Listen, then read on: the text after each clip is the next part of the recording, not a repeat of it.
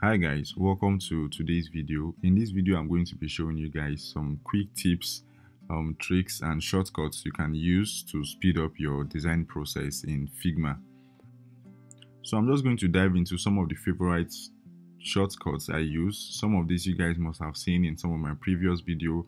I'm working on a Mac, and if you're using the PC, please make sure to substitute the keys respectively. So the first one here is copy and paste styles. You can copy and paste styles of elements in Figma. For example, if you have a shape like this, you can hit Command Option C to copy and Command Option V to paste. You can see that the same stylings of this particular shape has been applied to this. You can also do the same thing on text. If you select this text here and you click Command Option C and Command Option V to paste, you're going to see that you've pasted the stylings of that particular text onto the next one. You can copy the styles of a text onto a shape, but it's just going to take the common styles between them, which is something like the fill. So if I Command Option C on this text and I use Command Option V to paste here, it's just going to fill it with black because that's the only common styling they have in together. So I'm going to go on to the next one. The next one we are having here is creating and breaking groups and frames in Figma. So if you have an element like this, these are individual elements. If I select all these elements together and I hit Command G to group them, you can see it's now a group. If you want to break this particular group, instead of right clicking and going to ungroup, what you could just do is just hit Command Shift G on your keyboard. It's going to break the frame and it's going to break the group. You can also frame a selection by hitting Command Option G, right? And you can also break that particular frame with the same shortcuts that you use to break a group, which is Command Shift G. So basically it's Command G to group a frame, Command Option G to frame a selection, and Command Shift G to break a frame, and Command Shift G to break a group. So that's how you create and break groups and frames in with these shortcuts. The next one we have here is 4 sides auto layout padding. You guys have seen me use this a lot. If you select both of these elements here and hit Shift A, it's going to give it an auto layout. I'm just going to give it a stroke so we can see the auto layout around it. To add padding to all 4 sides, you're going to hold Command and click on one of these input fields here. Once you do that, it's going to give you a single input field to put in the value for your all 4 sides padding. I'm just going to give it 10 pixel, and as you can see, there is a 10 pixel around it.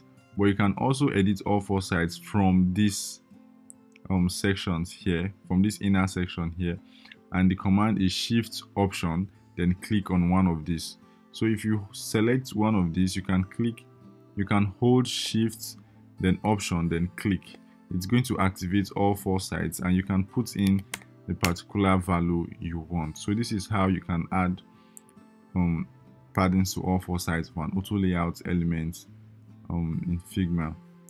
The next one we're going to go to is to detach multiple instances. So this is an instance of a component, and if I open up this group, you're going to see it has other instances in it. So instead of going into this and right clicking and detach instance one after the other, what you could do is hit Command / or Control / on your system. It's going to open up this search menu and you can search for detach.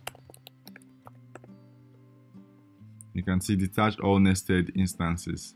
So you will make sure to select this frame, then hit Command / then detach all nested instances. When you click on it, you will see that all the instances have been detached. So this is really functional if you're just copying files from the Figma community and you notice there are lots of instances that are nested in each other and you just want to detach everything at once instead of having to dive into the layers one after the other to detach them. So the next one we're going to go to is using color names. You can also use the exact color names for colors in your Figma. For example, you can just type in red instead of the hex code here, and you can see it changes. You can just type in blue or white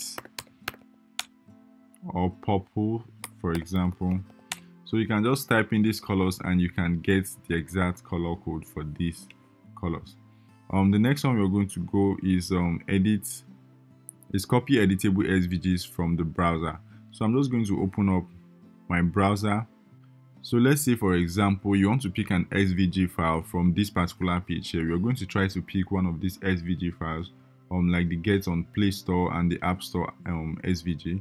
So you can just go to the inspect, select this particular SVG you want to inspect. You're going to click on this arrow here, select this particular SVG you want to inspect, and you can see there is a link that you can go to. Once you click on this link, it opens up the SVG on this particular page. You can see open it up with the inspect. Once you do that, you're going to see the SVG on the top of the page here. By the time you right click, you're going to see a copy option and you can copy elements. Once you do that, you can then go back to your Figma board and paste it. So just as you can see here, this is an easy way to copy SVG files to your Figma board. The next we're going to go to is equally scaling groups of elements. So if I click on this entire frame here, this home screen here, and I try to scale it, let's say I come to the edge of this and I try to scale it up a little bit, you can see that all the elements are distorted and they are not arranged. If you try to scale it down, it won't work. So to do this properly, you have to hit K on the keyboard, then scale it. Now you can see that all the elements are properly scaling in and out. This is very functional when you try to scale a group of elements or a frame that contains different elements of different types and sizes and shapes. And if you want to revert this, you can hit V on the keyboard to revert back to the normal scaling option. So it's K on the keyboard to scale and V to revert back to the normal scaling tool. So that's that for equally scaling groups of elements.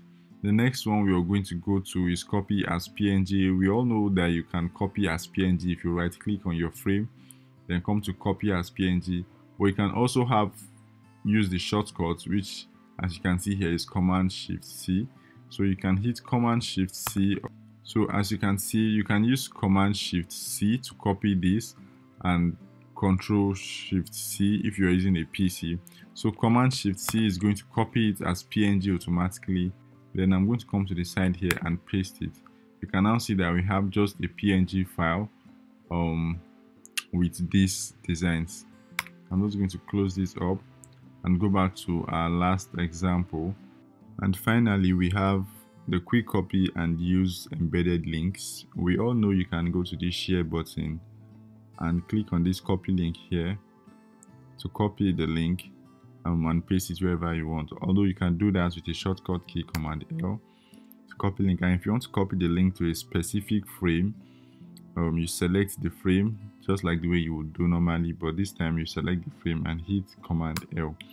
It lets you copy the link to a specific frame, and you can go to your browser and paste the link to that specific frame. It's opened up with this specific frame. And that's how you copy embedded links. You can also embed prototypes you can also embed Figma prototypes. Let's say you're writing a blog or you're setting up a portfolio or a case study. You can embed the prototype of your design into the file you're working on, simply by going to the prototype section and doing the same thing, copying the link to the prototype and pasting it where you want it to be. So guys, this is all. Thanks for watching. Please make sure to like, subscribe, and turn on the notification bell so that I get notified whenever I post a new video. And I'm going to see you in my next video. Bye.